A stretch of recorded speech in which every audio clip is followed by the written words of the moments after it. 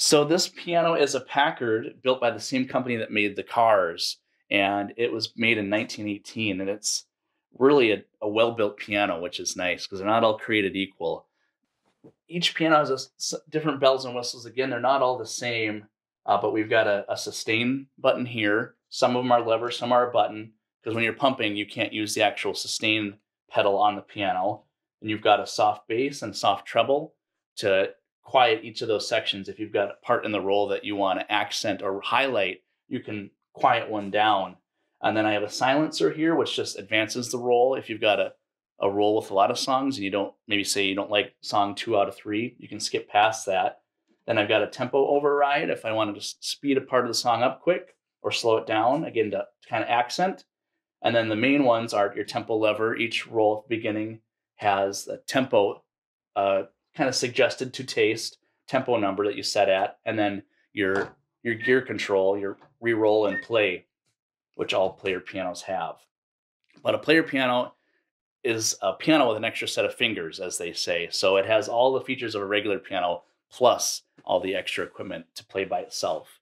So there are a lot of player pianos out there that when the player system originally failed, let's say back in the 40s or 50s, the player was taken out and thrown away, and it was kept just to be played by hand.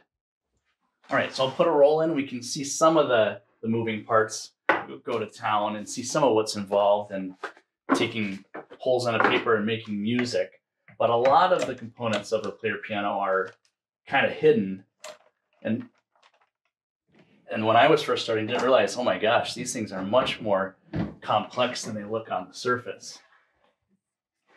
There.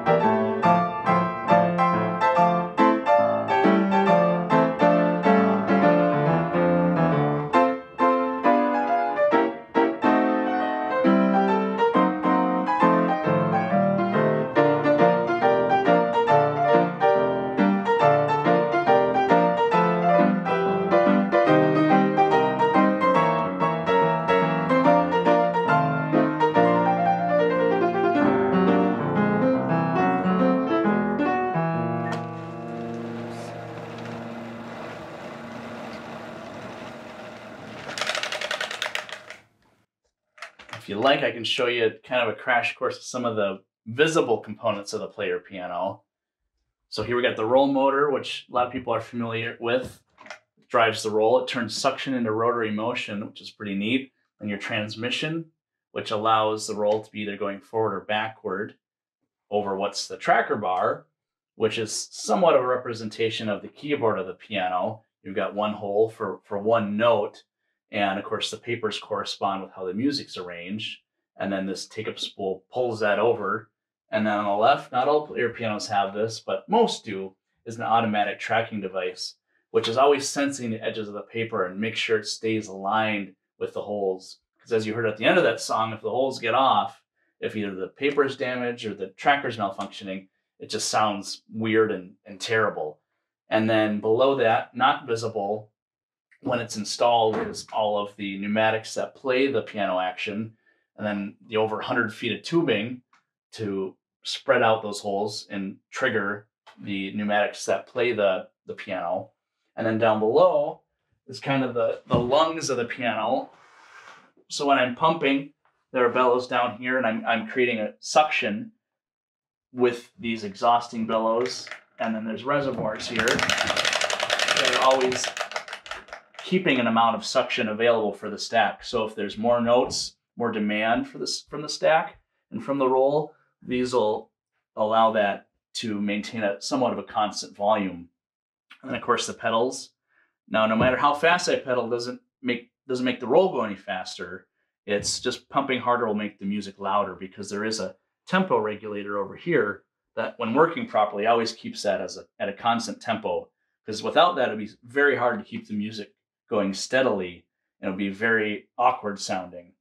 And on the left, we've got an automatic sustain. A lot of rolls have the coding cut in them to play automatically the sustain pedal, since we can't access that when we're pumping.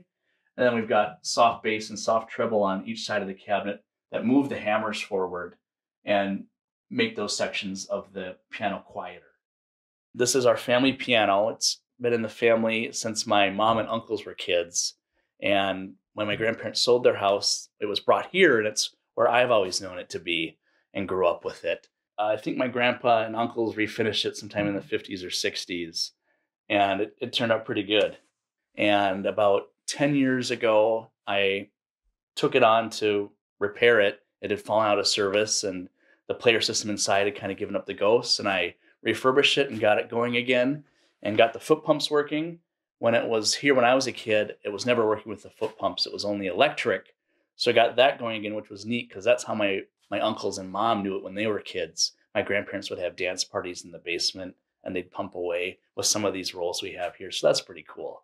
So these rolls back here are the rolls that my grandparents and my mom and uncles had growing up. So the rolls that I know that are kind of original to me, and not necessarily original to the piano, but a lot of the rolls they would use during dance parties in the basement. My uncles would pump the piano, and they'd get little tips here on the side of the piano. People would give them some money for pumping. And I guess they'd often have a lot of dance parties. So some of these rolls were danced to and pumped by my family, which is pretty cool because it's neat to put them in and have them relive some of that experience all over again. It's really neat. And then now I've gotten to grow up with some of them and like the songs. What's been neat about this is sometimes people will give me rolls, they get rid of their piano and just want to give them to a new home, or I'll buy a lot of them, just kind of a bulk assortment of rolls. Or even with the rolls here, I kind of go through them. I have no idea what the song is like, but it's opened me up to all this old music that I never would have been exposed to, which has been neat because I've gotten to discover songs from the 10s and 20s that I find just exciting on the player piano and never would have encountered otherwise. There are tens of thousands of songs on piano roll because, back in the 10s and 20s, it was the way to get piano music into your home if you weren't playing by hand. So there's all sorts of songs. Some are really well arranged and some aren't arranged so well. So there's a whole variety of not only quality, but arrangements that use the features of the piano and really use it well. And it's fun playing and pumping the piano by foot. You can be involved with some of the dynamics through how hard you're pumping and also the controls here. You can really be involved in some of the artistry of the music, which is pretty cool.